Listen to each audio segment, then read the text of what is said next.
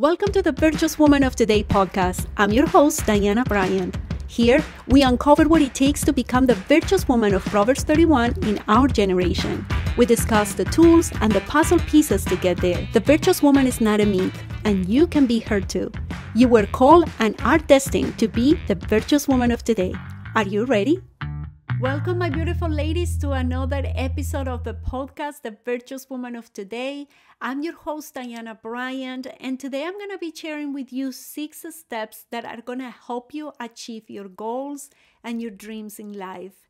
And today I want to talk about all these goals and all these difficult moments that we go through when we want to achieve these goals. And it's something that I have experienced in my own life. I have had those moments of feeling unmotivated, feeling depressed, anxious, and feeling completely lost and not knowing how to achieve certain things in life. And that's why today I wanted to share with you what has helped me in the past achieve those goals, those practical steps that can help you achieve things. But I want to remind you something, and it's that you have the best cheerleader in your life. And that is the Holy Spirit. The Holy Spirit is always there encouraging you and giving you the strength that you need to accomplish everything the Lord is calling you to do. And I want to share with you a scripture that it always helps me and it reminds me how the Holy Spirit is there cheering up for me. And it's in Isaiah 41:10. It says, "Do not fear, for I am with you. Do not be dismayed, for I am your God. I will strengthen you and I will help you. I will uphold you with my righteous right hand." What a beautiful scripture to remind us that the Holy Spirit and God's power live in us and is motivating us, encouraging us, and cheerleading us to accomplish everything He is calling us to do. So today I want to share with you those 6 steps that if you follow them, are going to help you stay focused, are going to help you stay encouraged to accomplish everything the Lord is calling you to do. So the first step is to maintain the spirit well fed. It is so important for you to spend that quality time with the Lord, whether it's in the morning, during the day, at nighttime, but spend that quality time growing spiritually. The more you learn the Word of God, the more you read it, the more you're going to be inspired, the more you're going to have wisdom to accomplish whatever it is that you need to accomplish. And the most important thing, the more you're going to find the steps that the Lord wants to give you to achieve that goal or that dream that you want to achieve. So make sure you keep your spirit well fed. The second thing you need to do, or the second step, is to find help. So if you are struggling with something, if you don't know how to do something, find help. Find somebody who has gotten there, who has done it already, and that they know the steps to get there, and ask them. Find out how they did it so you can do it yourself. I guarantee when you reach out to people that have done it already, they feel honored with the fact that you're asking, how did you get where you are? Is a place where I want to be.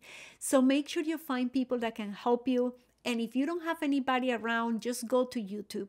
In YouTube, you have thousands of videos there that will teach you the how to do things. So I'm going to give you a simple example. If you want to organize your house, you just type in on Google how to organize my house in a simple way, and you will find tons of videos that will teach you how to do it. And then you just find the help and you just follow those steps and you will be able to accomplish what you need to accomplish.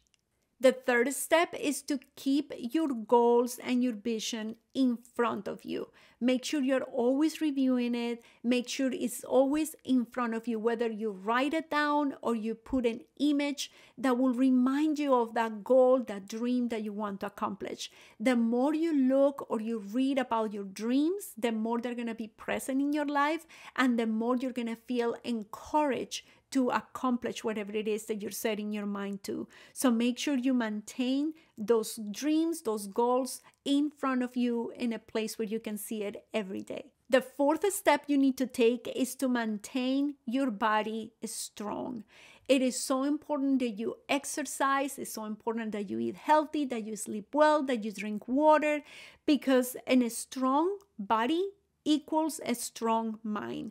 the more you have your body in good shape, the more your mind is going to be in good shape, and it's going to help you accomplish whatever it is that you want to accomplish, because you need to have both strength. You need to have the physical strength and the mind strength, because remember, the Holy Spirit is already cheering up for you.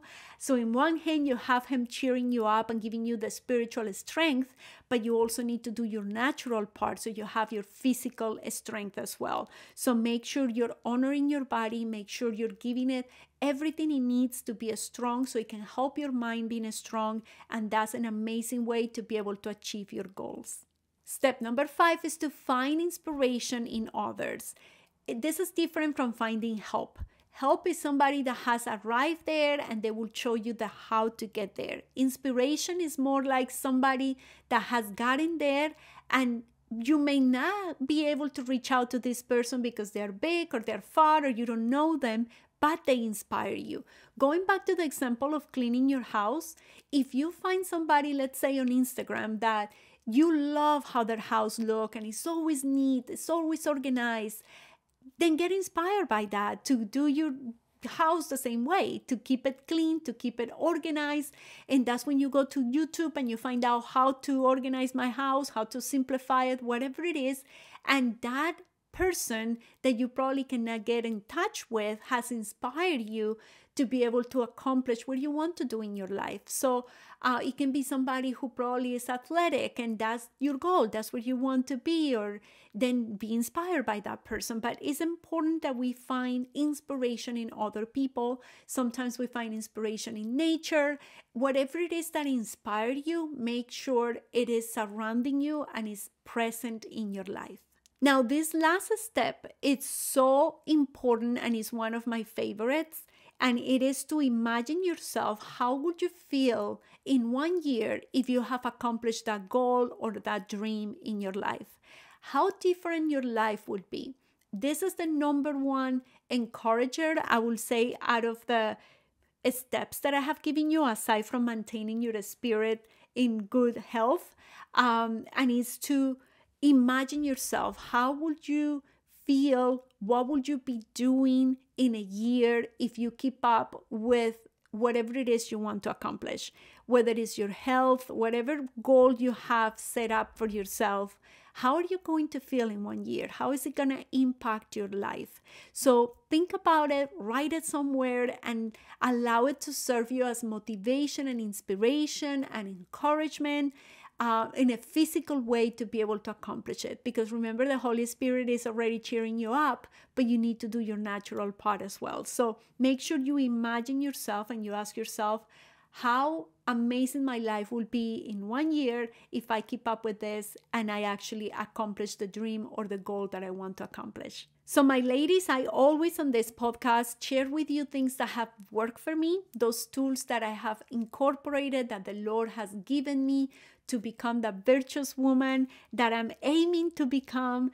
And the more I apply these steps on those days that I'm discouraged or I'm focused or that I want to quit, when I go and revisit whichever step I need to revisit and do it again, it helps me accomplish the goal that I want to accomplish. It helps me go back and be in focus and have the courage that I need to achieve whatever it is that God is calling me to do. So always remember these steps, put them somewhere where you can see them and revisit them. Every time you feel discouraged, see which one of them. Maybe you need to, feed your spirit a little bit more, or you need to find more strength or give more strength to your body, or maybe you need help in some area. Whatever it is, revisit those steps, and I guarantee you're going to feel encouraged and you're going to have everything you need to accomplish the goals you are setting your mind to accomplish. So at the end of every episode, I love leaving you with something to take action on or something to reflect. And this week, I'm going to ask you to take action. I want you to read again or listen to it again, those 6 steps, write them down and pick one that you want to take action this week and work towards it. If you need help, if you need to feed your spirit a little bit more, then circle that one and start working on that one and focus on one step at a time. And you're going to see how you're going to be able to achieve those goals and those dreams that are in your heart. Now, if you were blessed by this episode, I ask that you please share it with somebody else. Make sure you like it. Make sure you subscribe to this podcast, whether on YouTube or on the podcast platform that you're listening to. And make sure you share it because it's the best way to spread the love. And also leave me a comment letting me know which one of these steps you're going to be taking. I would love to pray for you. I would love to help you, cheer you up, and believing with you that you will be able to accomplish that dream that you have in your heart. And always remember that you are the virtuous woman of today and that you were created to become everything the Lord has called you to be. I'll see you next week.